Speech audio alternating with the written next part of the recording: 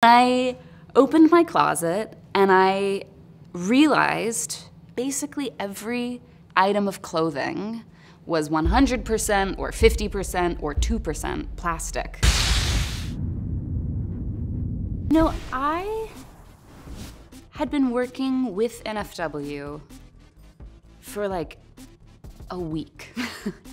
And I opened my closet and I realized, I really took stock for the first time of the fact that basically every item of clothing was 100% or 50% or 2% plastic. And then I looked around the rest of the apartment and I realized that almost every surface that I touch, if it wasn't a piece of wood furniture, was entirely made of or characterized in some way by plastic.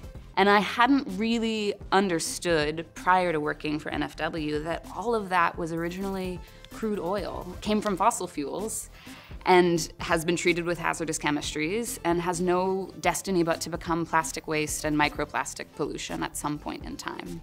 You know, it's a fundamentally extractive paradigm that we've created. It's a systemic problem that requires systemic solutions.